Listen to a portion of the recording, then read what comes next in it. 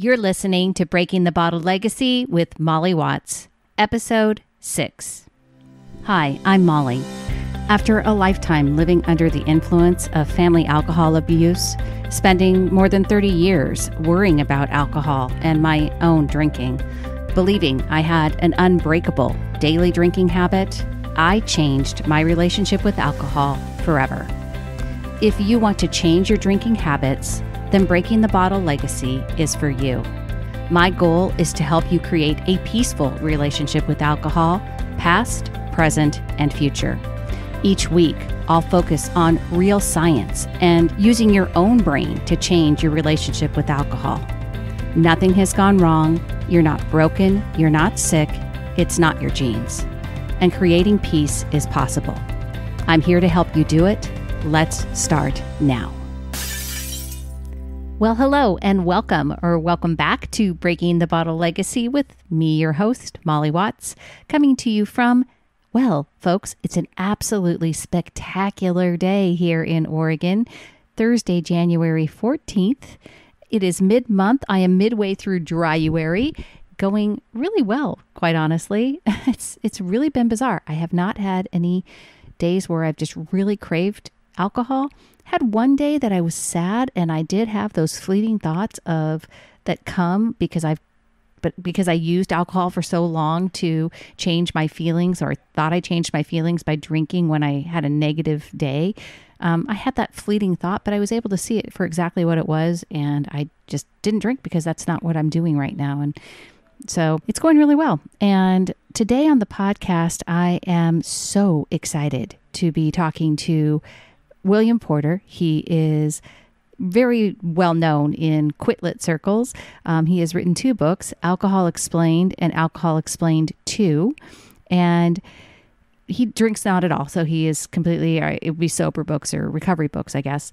He has the same kind of pragmatic approach to information and really the science of alcohol that I have. And so I was just thrilled when he said he would come on the podcast. We had a great conversation, and I just can't wait for you to hear it. So here is my discussion with William Porter and all about Alcohol Explained.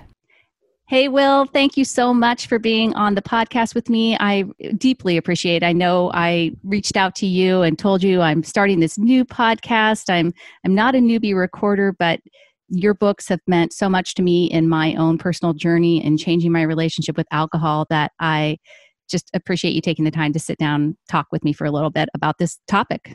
Fantastic. Thank you for asking me. Yeah.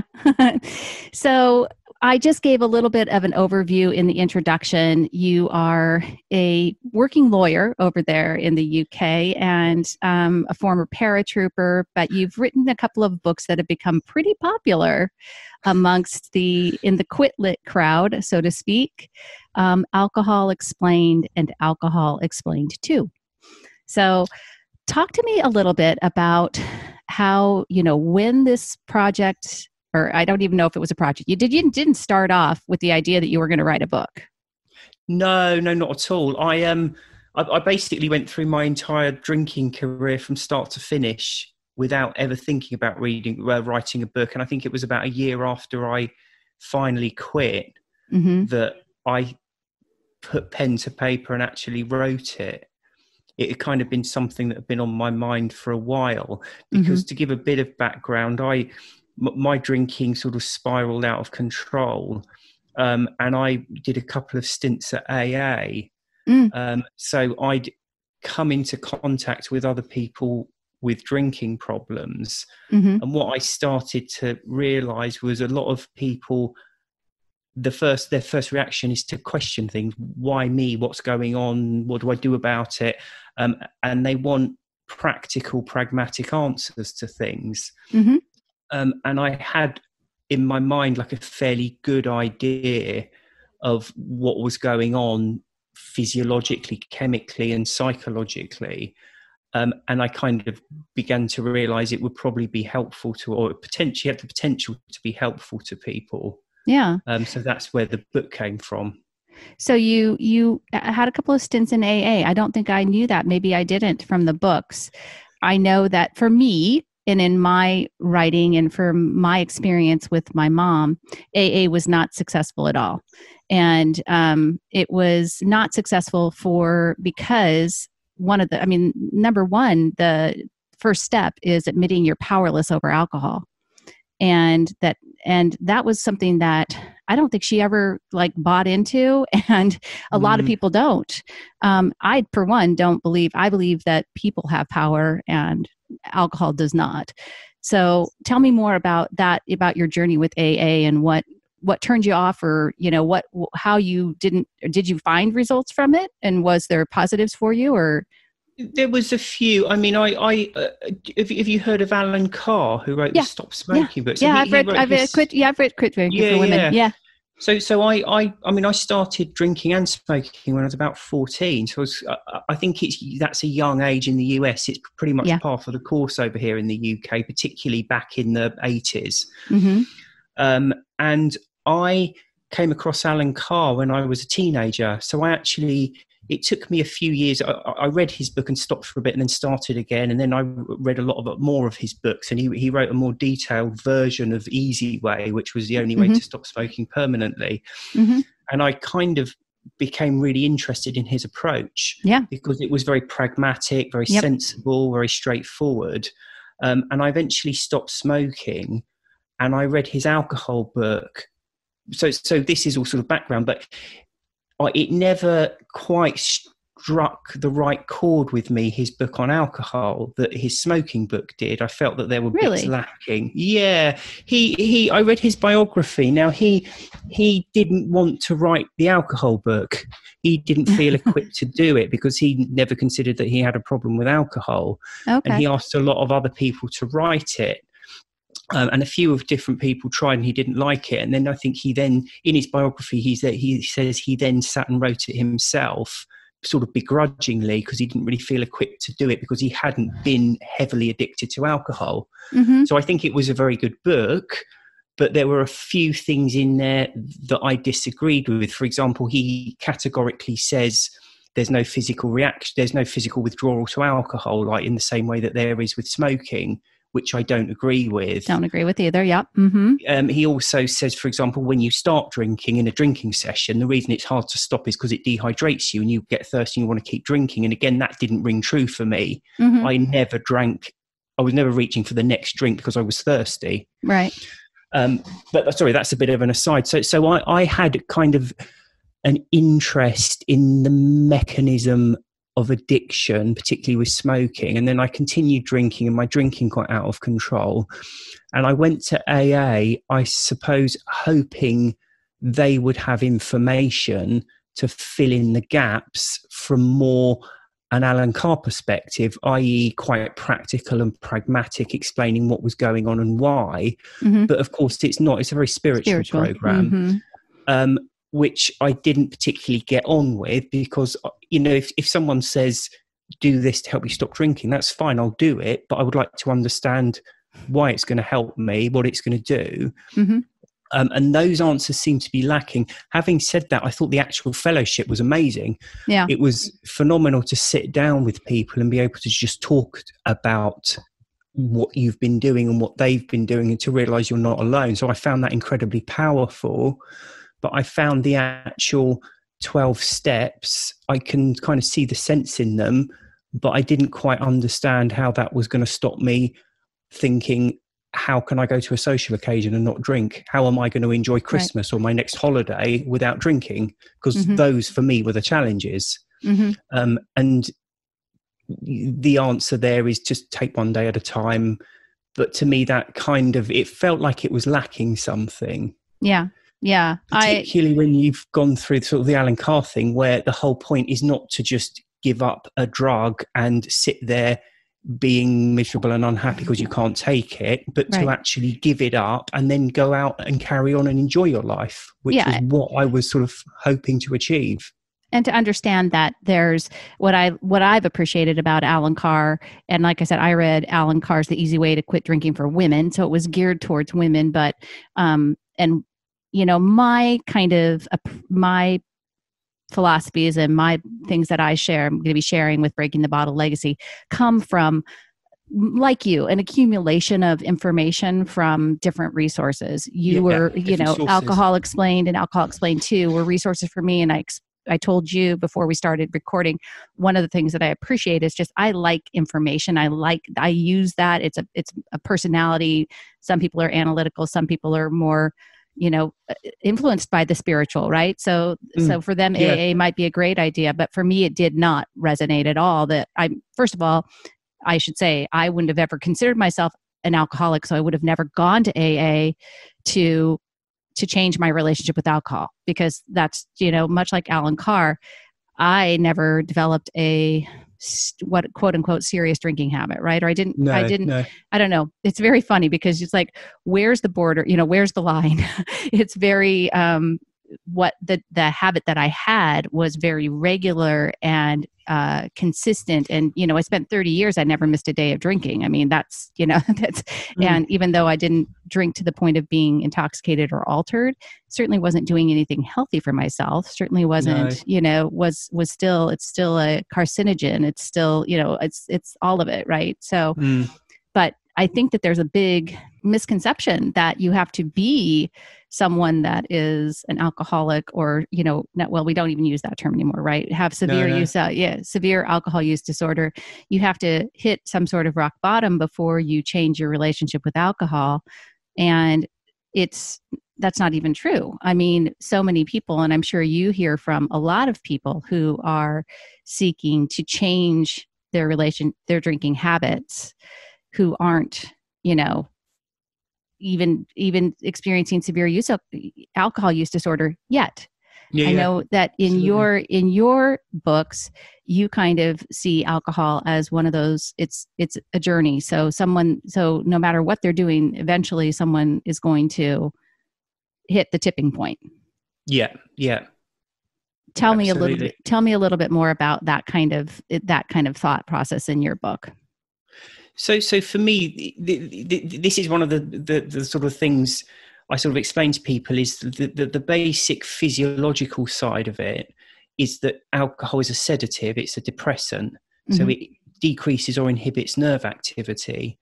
But the brain is reactive, so the brain reacts to that by it does lots of things, but essentially what it amounts to, it becomes hypersensitive, so it can work well under the sedating effects of the alcohol. So when the alcohol wears off, there's a corresponding feeling of anxiety. So for every action, there's an equal and opposite reaction. So whatever relaxation effect you get from alcohol, when it wears off, there's an anxiety feeling. And that is alcohol withdrawal.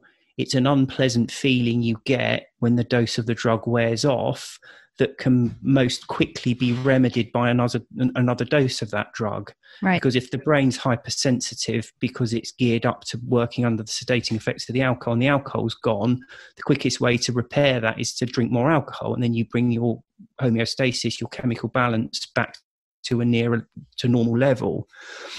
So from that perspective, anyone who has ever drunk alcohol gets the withdrawal, albeit on a hugely reduced scale. So then the next question people ask is, well, hang on, but why isn't everyone alcoholic then? Because this person will drink one or two and just stop naturally, but I don't seem to have an off switch.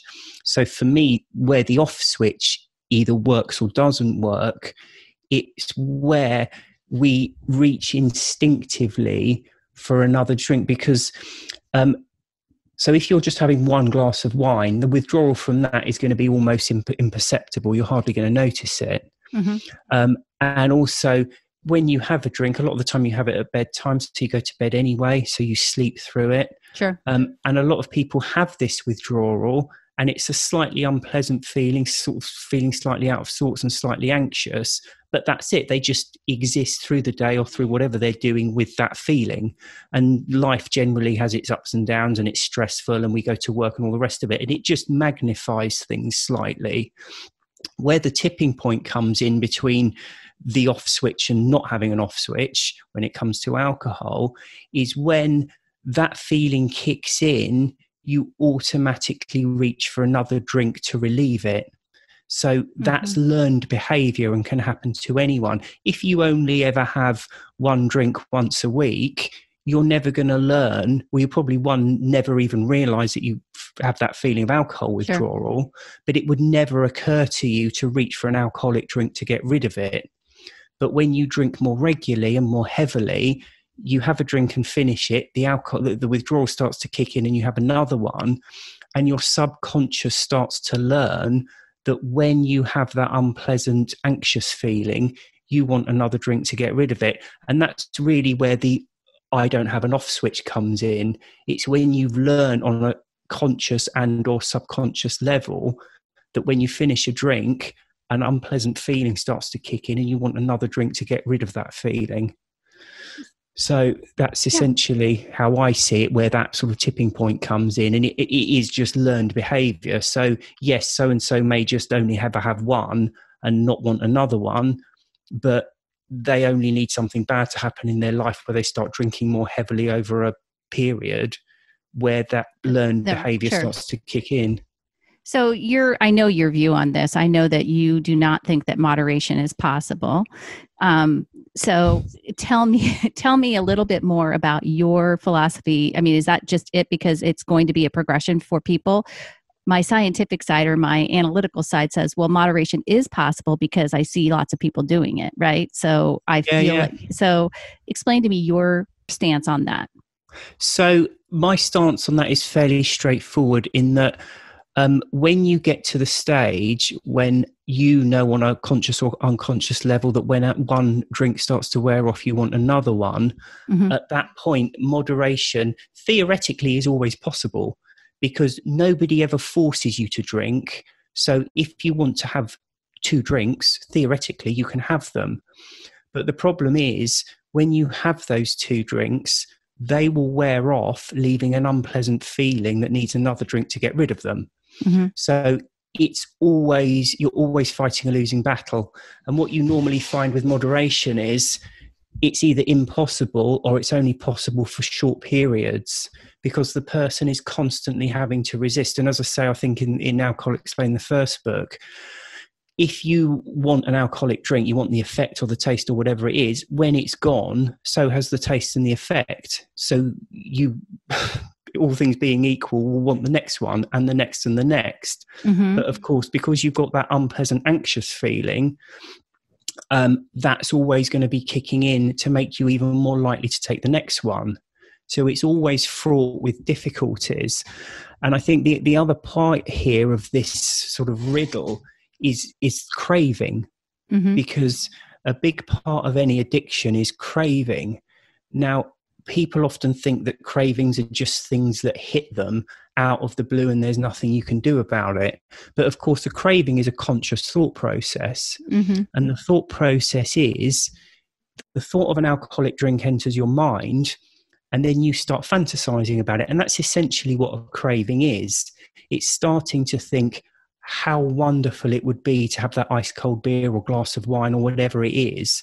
And you start fantasizing about it. And what you're really doing is torturing yourself because you're feeling miserable and you can't have it. And, you know, say you get to the end of the day and you're supposed to sit down with your partner and have a nice meal or watch TV or whatever it is. You're not enjoying that meal or that conversation or the TV because you're totally, all your attention is taken up with an unpleasant internal little debate stroke tantrum. So it's not a pleasant thing. Now, the point is with cravings, it's not the thought of the alcoholic drink that causes the craving, it's the fantasizing about it. And the fantasizing is about entertaining the possibility of having it.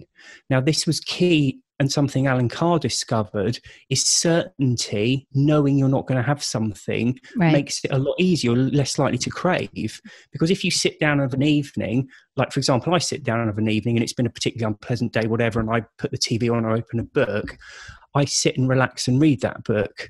And I think about drinking an awful lot because of what I do. But what I never do is entertain the actual possibility of having a drink and start to torture myself about it. Right. Now, the problem with moderation is, so the key here, I think, just to really emphasize is you make things a lot easier for yourself if you take alcohol off the menu.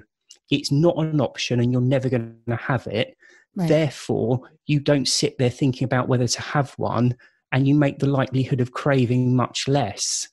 So if you quit, I'm done with alcohol, I'm never drinking it again, it's a lot easier than saying I'll have one or two here or there, because where you end up doing, you end up leaving it on the menu. So you're constantly questioning it. And this is, I think, one of the main things with moderation for me. For most people, it doesn't work, or it's a short-term solution that then falls to pieces. But even when it is working, it's not the perfection they think it is, because you can never go back to that period where you have one drink and don't want another one, because when it wears off, it starts to create the hunger for the next one. Mm-hmm. So for most people, moderation isn't having a drink and putting it down and thinking that was lovely and then not wanting another one. It's having it, desperately wanting the other one, but just sitting there and resisting it, Mm-hmm. which is not a particularly pleasant lifestyle anyway. Yeah. It's very interesting. I'm listening with rapt attention because right now it's January and I'm actually doing dry-uary for the very first time in my life. Okay. Yeah. So we're mid-January right now. So I've gone 14 days, whatever, without drinking. And what's funny is that, 2 years ago, if you would have, I would have told you you're crazy if you think that I was going to give up alcohol for 30 days. Yeah. And now this is, just it. And like I said, I am not yet exclusively alcohol free. And people that listen to this know that I'm not yet.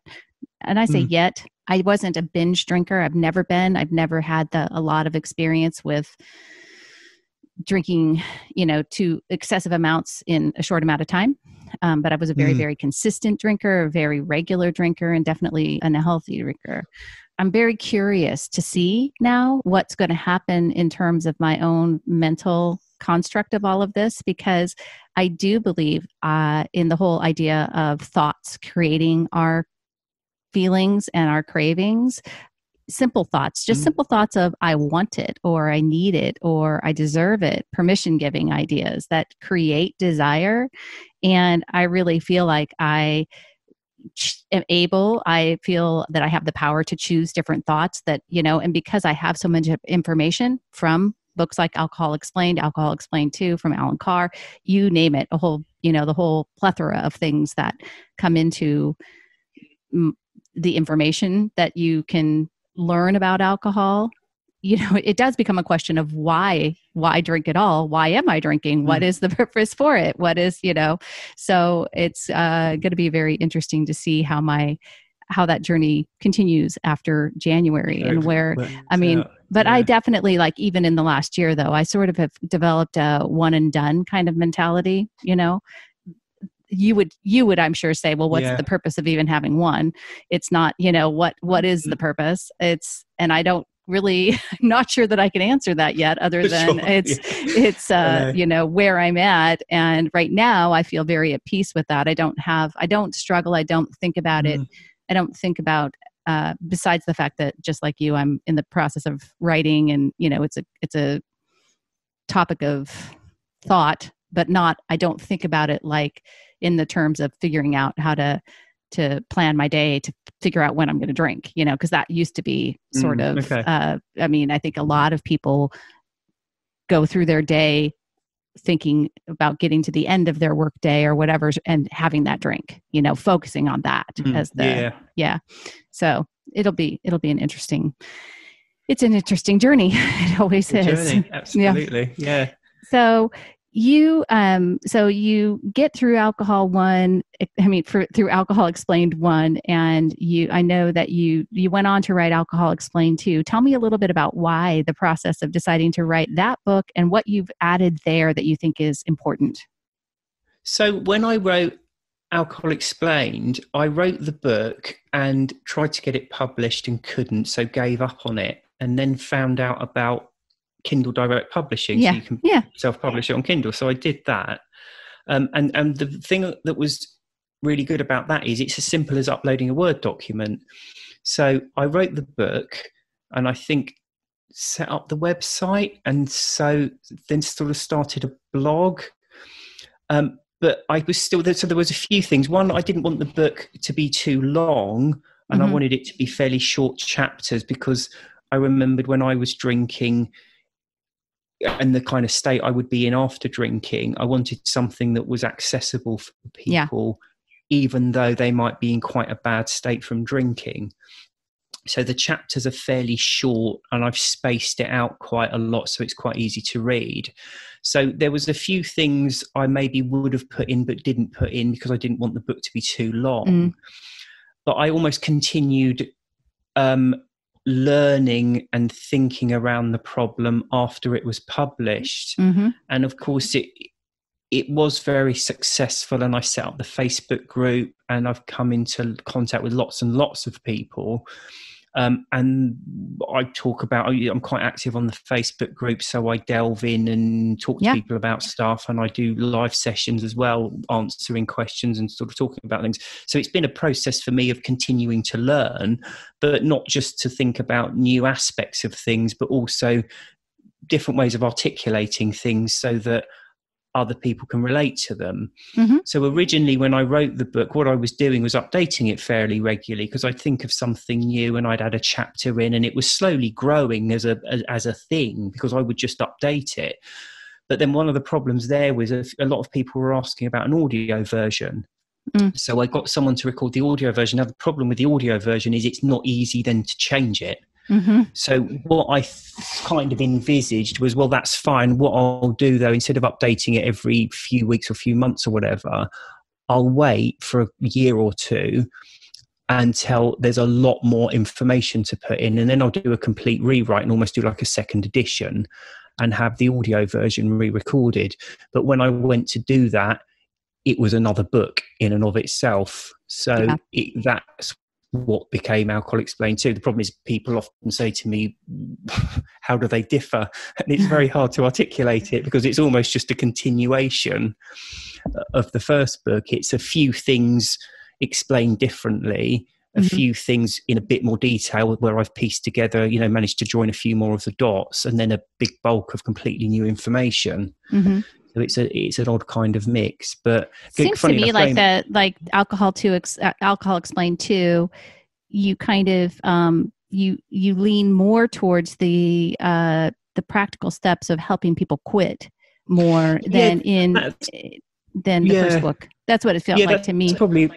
It's probably a fair comment. Because I think I did subhead that tools for a stronger sobriety or something, and it's a bit more of the practical details. And again, that was from me coming into contact with a lot more people and talking direct with people about what they're experiencing and what the problems are.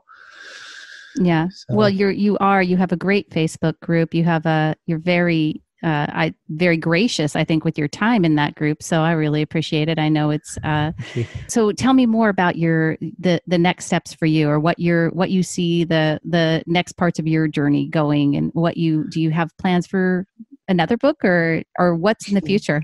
No, I can't imagine it. Well, funny, another book, I don't think so, although I'm working with someone at the moment to do like a workbook specifically for Alcohol Explained, because that seems to be the way a lot of people are going, is to not just have a book that you read, but have something that you actually interact with. Right. So I'm doing that. I can't really imagine writing another book. So when I finished Alcohol Explained, I was having new ideas on the subject quite a lot and quite regularly.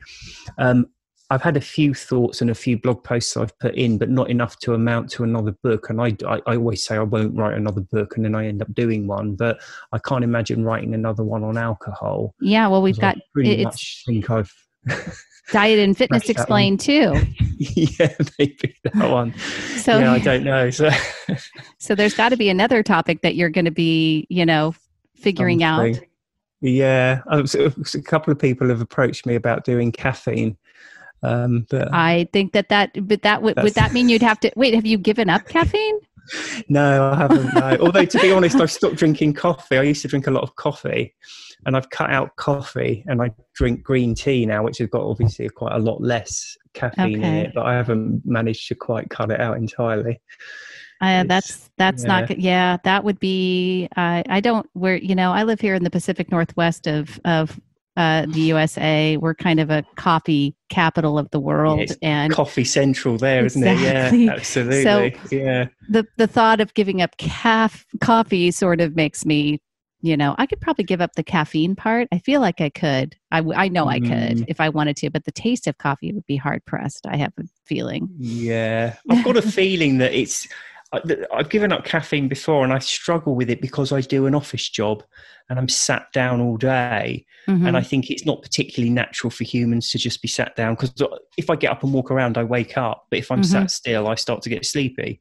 So it's just, I do have a genuine belief that office work is not conducive to caffeine-free living. Giving up caffeine, because I think I'd be getting up from my desk and going for walks every sort of hour or so, which probably wouldn't be a bad thing, to be honest. But no, moving. That's back to my previous podcast. Like I said, there's the mobility. Moving's number one. Should be daily habit number one for everybody. In your books, you talk about, and I, of course, because this podcast is really dedicated to both habit drinkers and then adult children of alcoholics, you and I agree on this point pretty solidly, is that nobody becomes an alcoholic just because they have a genetic link to it. And talk to me about your view of genetics and alcoholism. Yeah, so absolutely. So I mean, I've kind of explained the physiological process and some of the mental processes involved in drinking and becoming addicted to it, neither of which are conditional on genetics at all. They're just how human physiology and psychology react to the drug. It's that simple. A lot of people will say, well, my parents were alcoholic and we come from a big long line of problem drinkers and all my family are heavy drinkers. For me, that's just learned behavior. So if you grow up in a family where your adult role models are reaching for alcoholic drinks, whether they're celebrating or they've had a bad day at work or whatever, that's what you learn. And if you then are with friends and family all the time that are drinking heavily, that's what you learn. So for me, it's not to do with genetics at all. It's just to do with learned behavior.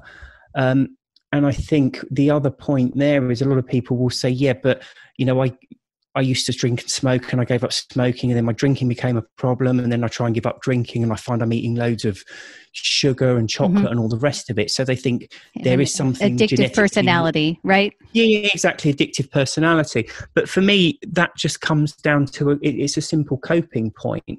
Everybody's life has its ups and downs. Everybody has stress, and they develop ways of dealing with that stress. Now, I think when you drink or smoke or whatever it is, you become very conditioned to consuming something to change how you feel.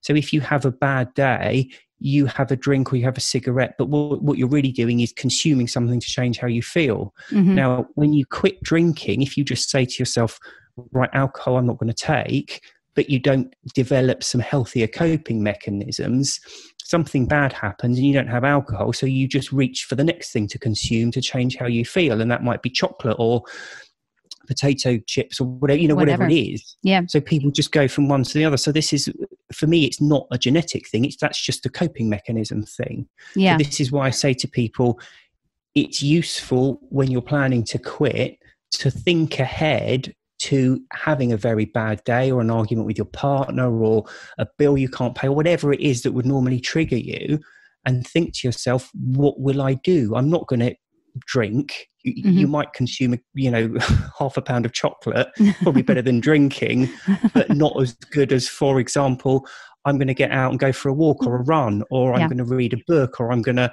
make a nice healthy meal and put the TV on or something like that. Right. So I think it is important. There's 2 points here. No, I don't think it's genetics at all, but I do think it's important when people quit that they get these coping mechanisms. Think ahead to your next horrible day where it's going to really trigger you to have a glass of wine and think, what will I do to unwind and to cope with that?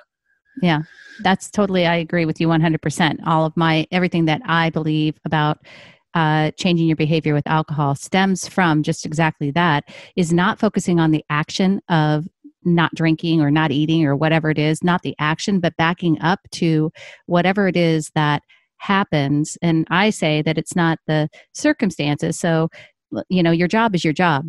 It's your thoughts about your job that create this feeling of being stressed or unhappy or whatever. And then that leads to you taking the action that you take, whether that's drinking, eating, smoking, whatever, and that gets the result, right?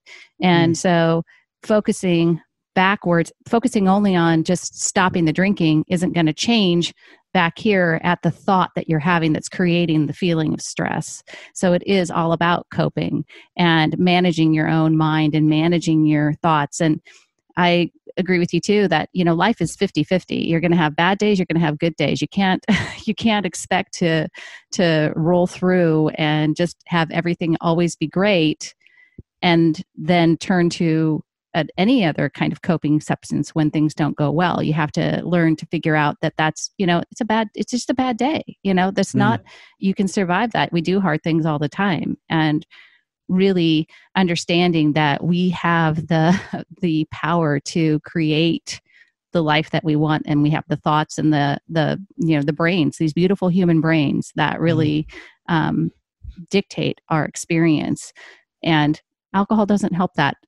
Alcohol doesn't solve anything. No. It does not. All it does is, as you mentioned, just screw up all those neurotransmitters and impacts them all. So it's not good. Not good for you. Yeah. Well, I really, again, appreciate you taking the time, and sorry to circle back there at the end, but I wanted to make sure that I said that. Missed out that. Yeah. Wow. Tell you, it's an early podcast. Maybe you'll do me the honor of coming back here in another year after I've been going for a bit and have us another conversation and see where I'm at in my journey and see what you're up to. Yeah. And what you're doing. And if you've decided to write another book on caffeine, we'll see if I got there in the end. Yeah. We'll do that too. So excellent. Thank you. Absolutely appreciate it. I'm going to link to the easiest way to find William Porter, folks, is at www.alcoholexplained.com, which I will link in my show notes, and link also to your Facebook group because it is very popular. And again, perfect. You can find all books on Amazon. And I just appreciate you taking the time. Pleasure. Thank you for asking me. It's been fun. Awesome. Great. Have a great night. Thank you. All right. Thank you. Bye. Bye. Thank you for listening to Breaking the Bottle Legacy. This podcast is dedicated to helping you change your drinking habits and to create a peaceful relationship with alcohol. Take something that you learned in today's episode and apply it to your life this week. Transformation is possible. You have the power to change your relationship with alcohol now. For more information, please visit me at www.mollywatts.com.